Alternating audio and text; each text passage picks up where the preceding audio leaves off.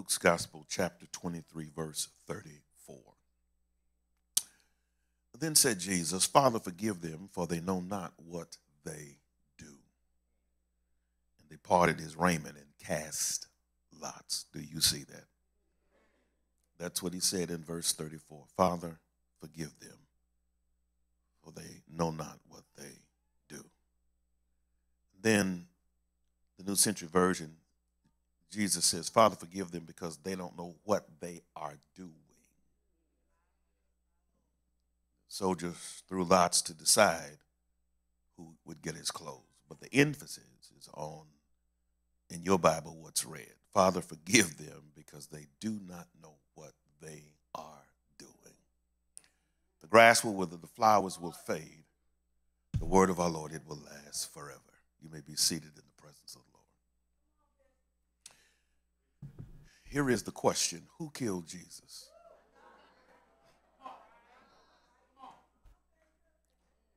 Who killed Jesus?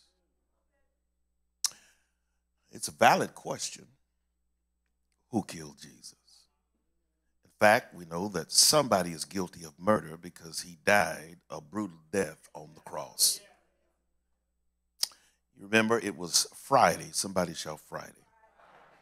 The 9th hour, which means it was about 3 o'clock in the afternoon when he took his last breath. In fact, Luke 23 and verse 46 says, and when Jesus had cried with a loud voice, he said, Father, into thy hands I commend my spirit.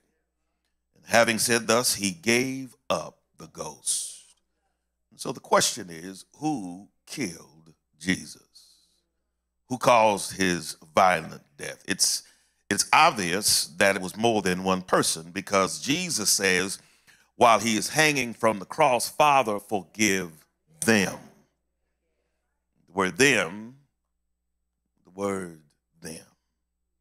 is a pronoun. It refers to two or more people. The things previously mentioned are easily identified. But there's another question. The second question is, why is it important for us to know who killed Jesus? Because when we identify the people who are responsible for killing him, we'll understand why he is asking God to forgive them. Come on, let's get to the scripture, because when we consider the perpetrators who could possibly be responsible for his death, scripture says that Jesus is victimized by at least 3 groups of people. The first is the crowd. Matthew's Gospel, chapter 27, verses 22 through 23, you'll remember Pilate asks the question, what shall I do then with Jesus who's called the Messiah? And they all answered, this is what they said, crucify him. And Pilate asks again, why? What crime has he committed? But they shouted all the louder, crucify him.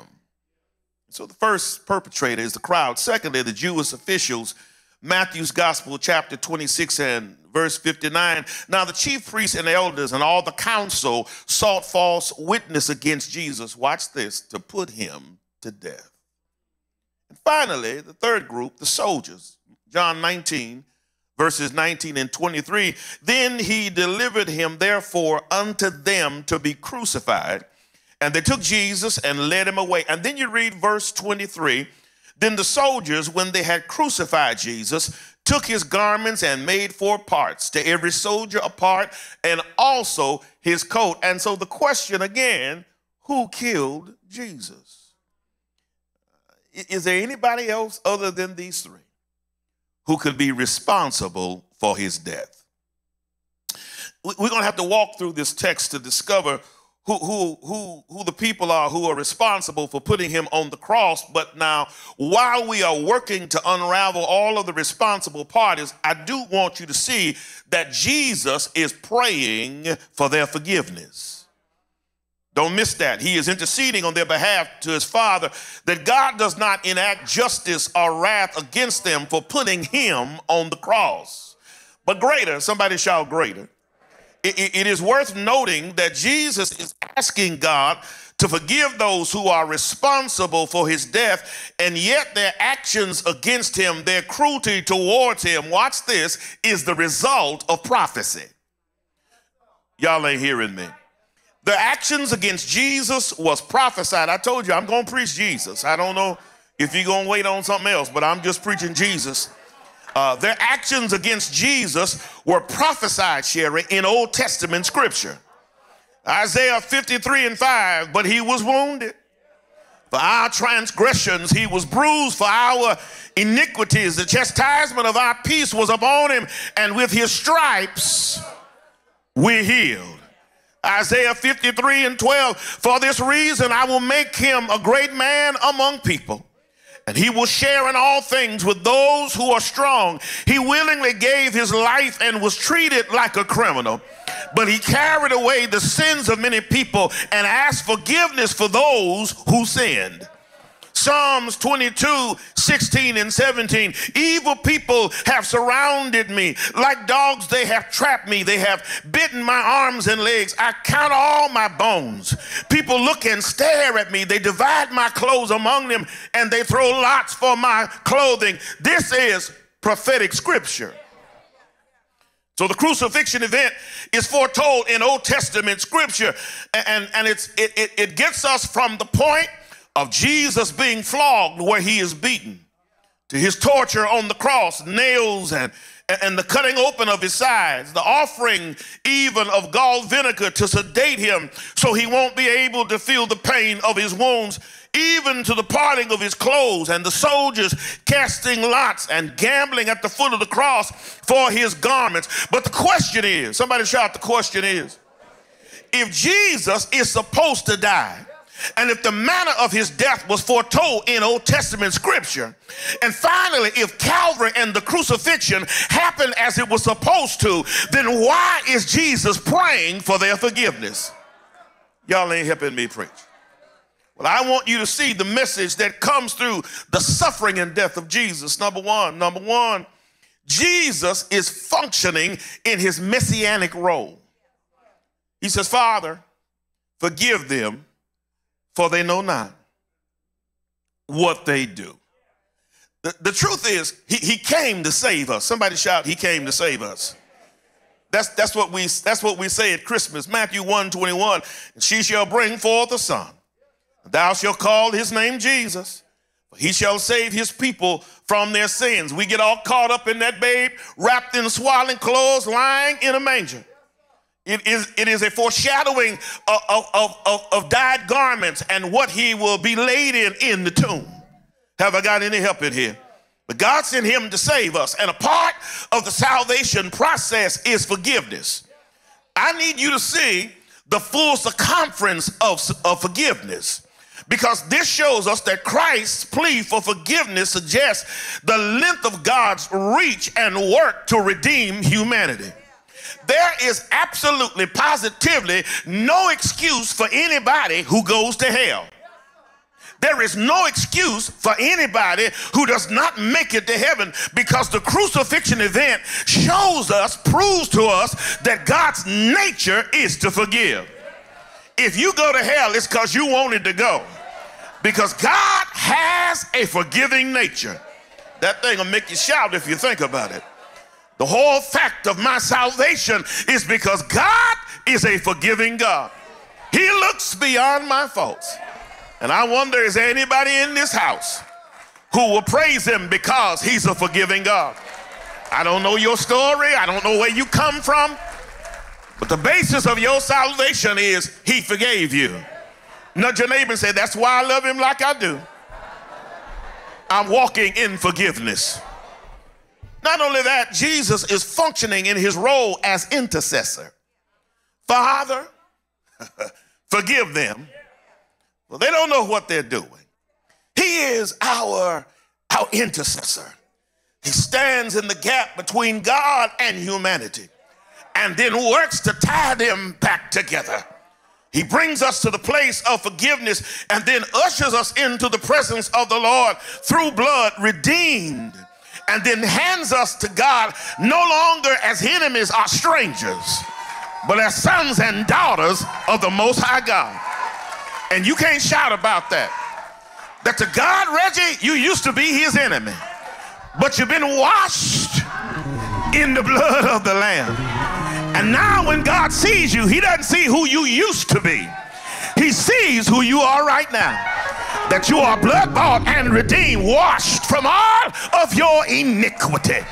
Nudge your neighbor and say, I've been made brand new. Because if any man be in, come on, he is a new what? All things. Come on, help me preach it. Past. All things have become what? That's why you shout like you do. You're not the person you used to be. You're the person who's been made brand new. I'm just preaching about Jesus. Is there anybody in here? Your testimony is that he made you brand new. Give him praise right there. Jesus, not only functioning in his messianic role, not only functioning in his role as intercessor, but he is functioning in his role as humanity's sacrifice. Are you still in here? See Luke 23 and 33. And when they came to the place which is called Calvary, they crucified him. Are you hearing? The Old Testament requirement for atonement is a sacrifice. Are y'all hearing me? I want you to catch this. Old Testament scripture tells us if we're going to have a sacrifice, we got to have a lamb that's perfect. He cannot have spot. He cannot have blemish. If he is going to be the chosen sacrifice for the sins of a family, then he's got to be perfect. And when we consider the crucifixion, it's not just his death on the cross, or rather, it's not just his death on the cross, but the brutality of his suffering before he is finally crucified. I don't want you to think that Calvary was easy. I don't want you to think that he didn't go through anything on your behalf. He was spit on, blindfolded, slapped and slugged by members of the Jewish Sanhedrin. Then the guards took him and beat him. He was whipped. He received 39 lashes with a whip that had metal spikes on the ends that ripped his flesh and opened his back to the visibility of his tendons and muscle. The beatings endured, that he endured weakened his body and put him in a state of shock. He had 5 major wounds and spike wounds in his wrists and feet. And he was 5 wounds in his hands and feet, and then his upper torso was cut open with a Roman spear, and yet he endured it because the salvation of humanity requires a sacrifice. God sent him to suffer and die. John 3:16 really gives us the explanation, because it says that God's gift to the world is Jesus, and that the world would be saved through his sacrifice. Hebrews 9 and 22 settles it for me. Because what happens in the New Testament is sitting on the foundation of the Old Testament. When I hear Hebrews 9 and 22, indeed under the law almost everything is purified by blood. Without the shedding of blood, there is no remission. I wish I had a witness here. You don't know how you got here. And it is the reason why some of us, Vera, handle Jesus very casually, because we don't understand what he endured to save us. He didn't just lay down on the cross. He was beaten before he got there. Y'all ain't helping me preach. And there is no one in humanity's history who could have handled what he handled, because he was sinless and perfect. He was the lamb who died for the family. Haven't got any help in here. But I want you to shout when you hear, you won't need another lamb.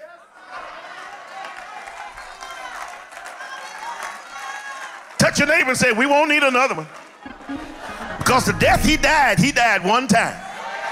I wish I had a witness here. I said the death he died one time. And now that he has died, because you will read in scripture, Brother Spraggs, well, the veil in the temple was rent in two, which means we don't need another high priest. He has cleared the access way to God and put us in a position where we don't need anybody to walk in and make intercession for us, a position of atonement. No, no, no. He has done that for us on the cross. And now when we want to go to God, because we are his sons and daughters, we can just call him our Father, and he will respond to us. Duke got to mess around and got happy. Somebody in here ought to shout about the fact that you have an open path to God, that you don't need anybody to ring God and say it's you. Because you are his son and his daughter, you can walk into the presence of God and tell him what you want. Even Jesus said you can ask what you will, and it shall be done. How? Because I have access to the Father. Have I got any help in here? You ought to nudge somebody and say, I'm God's child. I'm God's child. Y'all ain't hearing me. I'm God. I got privilege. I'm God's child. I've got access. I'm God's child. I don't need anybody to make the way for me. I'm God's child. And because I am who I am, I can tell him what I want. He answers me. He talks to me. Old Testament, he talked to the high priest, but now because of Jesus, he talks to me. Anybody ever had God just talk to you? Give God praise right there.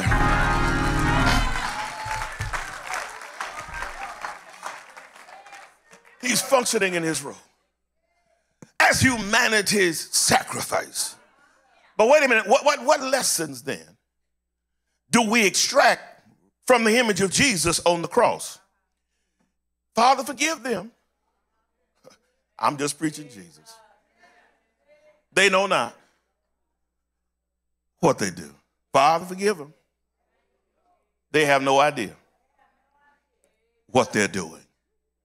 The first lesson we extract from this is freedom always requires sacrifice. Freedom always requires sacrifice. Matthew's Gospel 16:24 says, if any man come after me, let him deny himself. You know, it's interesting. In our personal lives, we don't really get to the place of righteousness, which is what I like to term spiritual freedom or right standing with God, without the surrender of something. For Jesus, it cost him his life. For us, it might not cost our physical lives. That might not be the requirement, but to be Christ-like, to walk at a higher level of spiritual maturity, it will always require that we place something on the cross. Y'all ain't helping me preach. Now I want you to hear it. The suffering of Jesus is horrendous. I mean, when we talk about how he is mistreated and he's whipped and abused, but our redemption, our freedom comes through what he took to the cross. Are y'all hearing me? Jesus took the sinfulness of humanity to the cross and then died on it to release us from the debt. And so now, in that manner, the cross is still in place. Lord, have mercy. Because the cross has become our altar. And when we endeavor to get to a higher place of spiritual maturity, we see that cross as the place to unburden ourselves of anything that stands in the way of our maintaining our righteousness, our right standing with God. The cross is the altar. And he has opened the way so that when we discover the baggage of sin in our life, we can make our way to Calvary and deposit it on the cross. Because you'll never get to a place of righteousness or right standing without surrendering something. Have I got any help in here? You got to put some stuff on the cross. If you tell me you're perfect, I'm going to have to take issue with you. Because the Bible says there's only one that's perfect. Come on, somebody. Even on your best day, you ain't perfect. Now, I ain't trying to get you to tell on yourself, but there's somebody in here that's had to make a trip to Calvary. Put your attitude on the cross and put your mouth on the cross.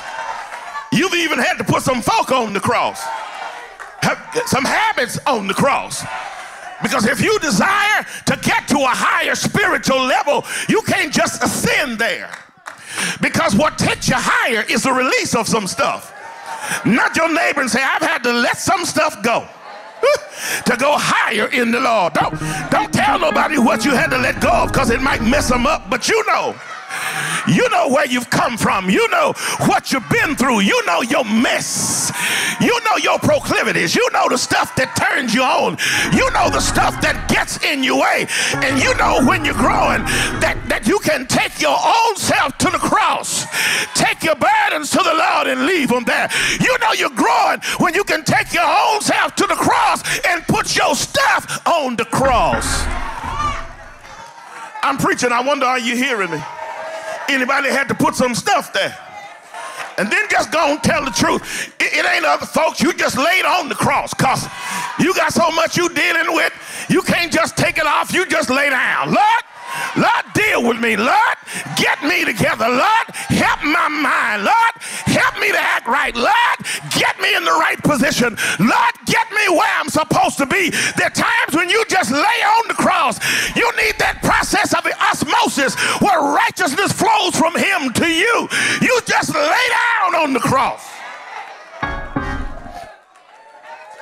I'm not preaching about an emblem. I'm preaching about the bloodstained cross. Because this emblem is cute. It's pretty. It's bedazzled with rubies, but it ain't saved nobody. But there is a wooden cross.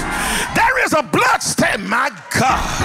There is a bloodstained cross that stands for our redemption.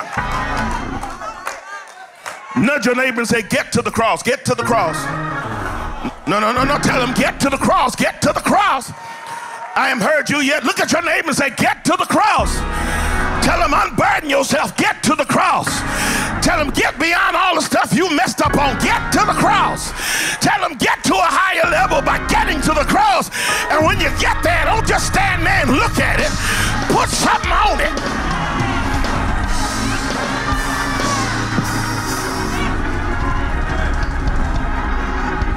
Have I got any help in here? Woo, I gotta hurry up.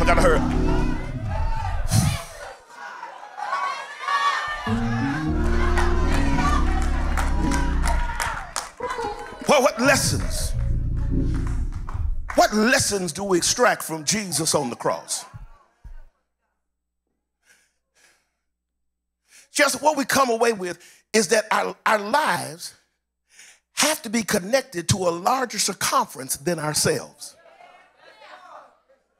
Our lives have to be connected to a larger circumference than ourselves. Because the goal, Marlon, is to be Christ-like. Come on, y'all. If you read Luke 23, he demonstrates that his life has been given to a larger purpose. The unfortunate thing is that in 21st century culture, the church sometimes becomes self-centered and self-consumed.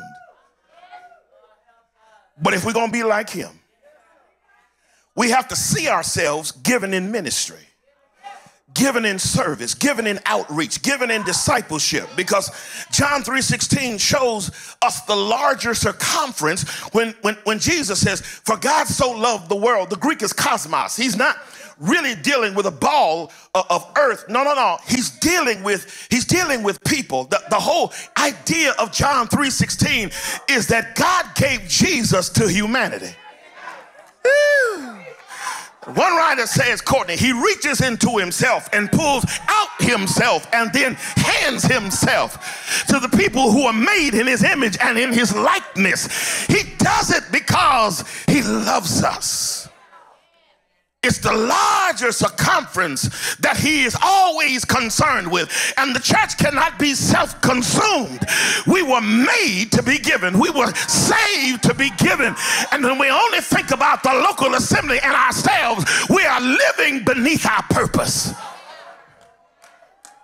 The whole idea of him dying on the cross is God handing him over. One writer talks about the grief of God's gift. how in the giving of Jesus, it grieves the heart of God to know what he will go through to save humanity. And even with all that he knows, he still gives him. Come on, y'all. I don't even know how much you are fully aware of, Dr. Linda, of the crucifixion event. She and I have had these discussions that when Jesus dies on the cross, when he utters, Jaleesa, his last word, the world eclipses and turns black. The lights go out on planet Earth. Y'all ain't helping me preach. And the God who gave Jesus is the God who turns around, because he can't handle the sight of his son hanging on the cross. Have I got any help in here? I mean, he turns his back. It is even in scripture, Eli, Eli, lama sabachthani, why hast thou forsaken me? Jesus is saying, don't turn yet. I ain't dead yet. Don't turn yet. I need you in this moment. But when he offers his last breath and the earth eclipses, he turns his back, because even God can't stand to see his son dying on the cross. Have I got any help in here? He gave him to save us. And in the ugliness of humanity, with all God knows about him, he never tries to take him back. He still gives him. Y'all looking at me funny. The last lesson is that God is always present in every stage of life. Are y'all hearing me? Father, forgive them. They don't know what they're doing. There are numerous instances in Scripture where Jesus performed miracles and he's healing the sick and raising the dead. He teaches with authority. Are y'all helping me here? All of these are manifestations of his power, but they're also clear demonstrations of God's presence. Are y'all helping me here? That God is involved in the ministry of Jesus. And in all that God is present in this critical moment, when the enactment of righteousness is happening in this critical moment, when lives are hanging in the balance, God is right there. Y'all ain't helping me preach. When he takes his last, God is right there. Now, that helps you, because if he was there for Jesus, nudge your neighbor and say, he'll be there for you. In the enactment of your life's critical moments, God doesn't go missing. He's right there. Come on, y'all. He's not there necessarily to stop what's happening. He's there for you to draw strength from his presence. Have I got any help in here? There are some things that he won't stop, but his presence helps you to get through it.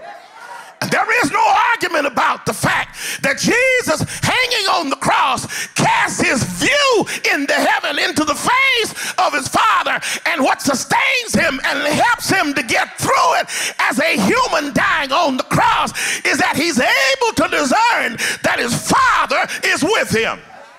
I don't know who I'm preaching to. The reason why you can go through some stuff and don't lose your mind, the reason why you haven't given up on life with all of the stuff you've been through, and might I add, parenthetically, there's some folk in here who's been through some stuff. Life for you ain't been no crystal stairway. There's some folk in here who has some challenges with family and life and health and career and you name it, because it's a full spectrum of things. But what helped you to get through it is that you saw the face of God. He didn't pull you out, but he told you, I'm right here with you. Nudge your neighbor and say, that's why we celebrate him. He doesn't always pull us out, but he does see us through. And I don't know who I'm preaching to, somebody in here. You can count on the fact that he's going to be right there to see you through it. Ooh, I got to stop.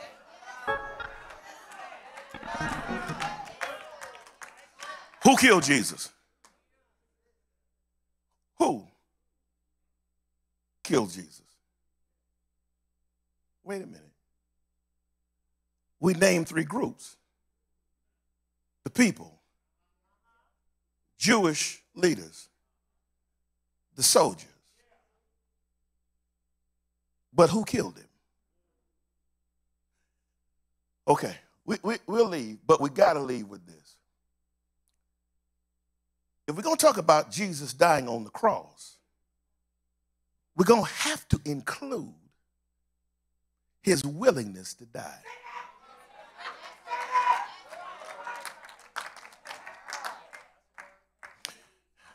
I want to, James, I'm trying to argue the text, but when I look at John 10, 17 through 18, Jesus says, the Father loves me because I'm willing to give my life. I ain't gonna even read it, I'll just help you. He says, no man takes my life. I got the power to lay it down, and then, Brother Rowe, I got the power to pick it back up again.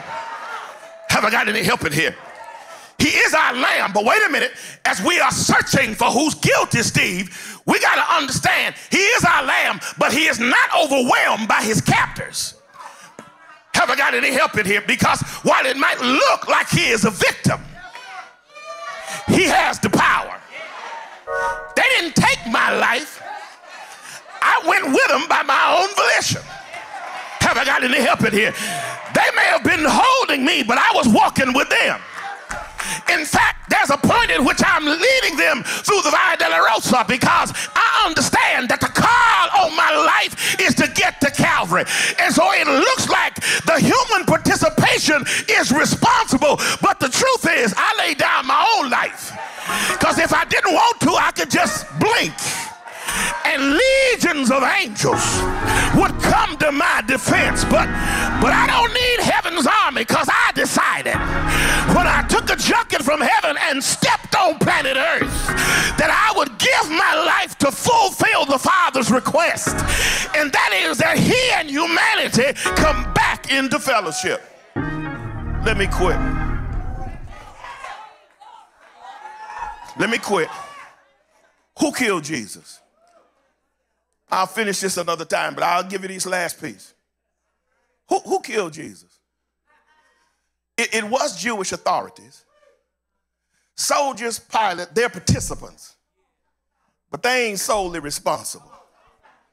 I want to offer you this last group because the Lord ain't going to let me leave till I give you this last group. Vera, I think humanity is responsible for putting him on the cross. Woo, Lord have mercy.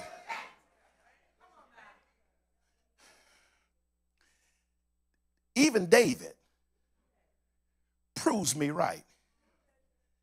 He gets to the 51st Psalm and he says, Dr. Linda, I was shapen in iniquity, and in sin did my mother conceive me.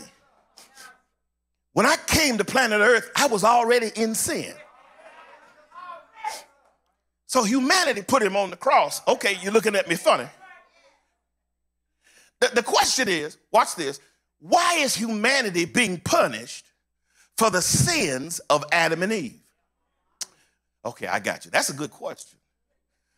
It's a good question, but here's the answer. See, we're the descendants of Adam and Eve. And while we were not alive when they were deceived and victimized by Satan, but watch this, their sin, somebody shout their sin, created an opening, a pattern of selfishness and willfulness. It was a misinterpretation of free will, because Adam didn't have to become free by the eating of fruit from a forbidden tree. Man was created with liberty. But when Adam and Eve succumbed to the deceit of Satan, it created a system of lawlessness. Until then, man had only one thing to avoid, and those were trees.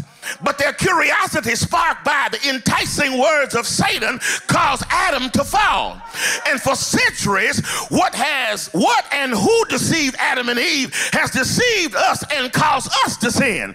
That's why humanity past, Adam and Eve, and humanity present, those who were living when Christ was dying, and humanity future, those who were yet unborn, Christ died for all three. It's that, Lord have mercy, that in his dying, he reaches back and releases Adam and Eve, and then comes back present and releases all who are guilty, and then reaches into the future before you and I are born and says, when you get to sin, you'll discover I've already paid for it.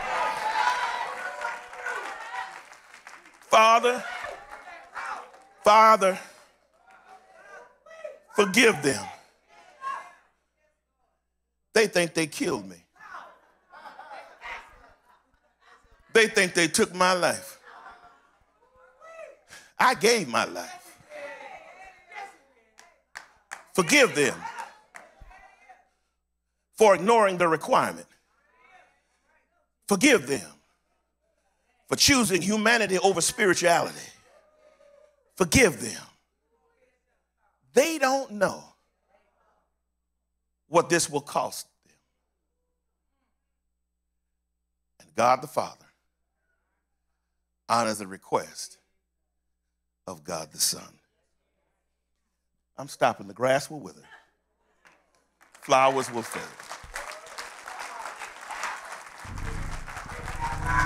Father,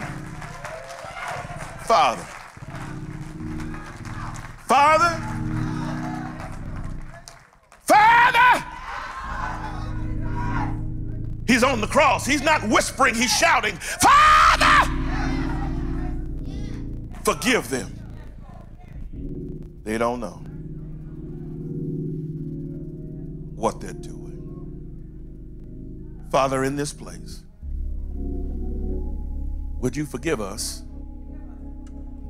for living like we've not been redeemed? That when we continue in sin, it's like we're trying to keep him on the cross. But help us to know that our sin debt has already been paid. The debt has been wiped out. And because of that, we can live free from sin. I pray for somebody in this room whose heart is heavy and whose life is overladen with guilt. Help them to know that they've been set free by the blood of the crucified Lamb. And because of that, they can live now as sons and daughters. We love you and we appreciate your gift. And we acknowledge Scripture. Every good gift, every perfect gift comes from above. And we bless your name for the gift of Jesus on Calvary. Somebody who will stand in agreement. Shout hallelujah. Hallelujah. Come on, give him praise. And the people of God said amen. On a hill far away stood an old rugged cross, the emblem of suffering and shame. But I love that old cross where the dearest and best for a world of lost sinners was slain. So I'll cherish the old rugged cross till my trophies at last I lay down. When I don't know what else to do, I will cling to the old rugged cross.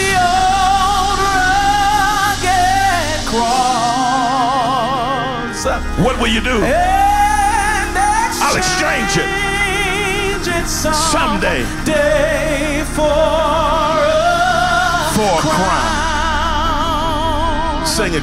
Ooh, on a hill far away stood an old, the door of my Father's house is open. Rugged cross, the emblem of suffering and shame.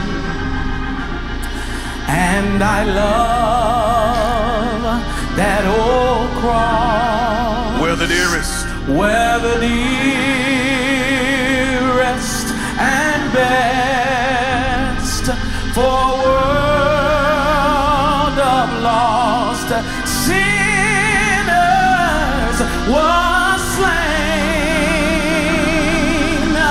So I'll cherish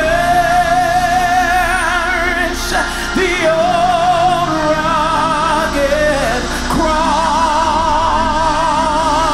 till my trophy at last I'll lay down. What are you gonna do? I'm gonna cling. I will cling to the old rugged cross and exchange it.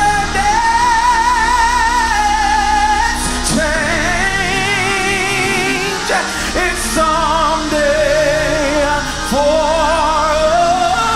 a crown. The message of the cross still saves. The power of the cross still redeems us. The image of the cross still heals us. The very visibility of the cross still empowers us. If we lose everything else we have, as long as we have the cross, we're still gonna make it. We're reaching to you. You're in that purple chair, you're watching online, and you're trying to make a decision about the rest of your life. Let me just tell you very quickly, if Jesus is not your Savior and Lord, not only do you not know where you'll spend eternity, but you'll live a very defeated life.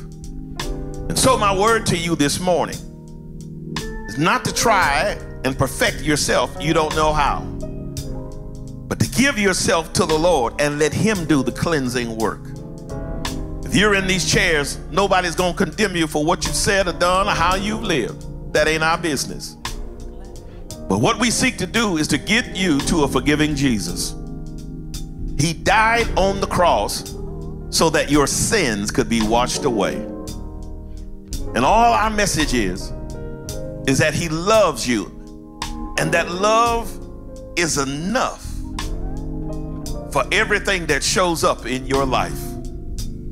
If you're hearing my voice and you're in these seats, in fact, you ought to ask somebody you're sitting beside if they're saved. It ain't just about being a member of New Life. I'm after salvation. You're watching me online. Are you saved? Do you know beyond the shadow of a doubt that you are saved? Well, if you know you're saved, you're in right standing. But if you're not sure, there's some prompts on the screen that will get you to us so that we can help you to get to a place of certainty.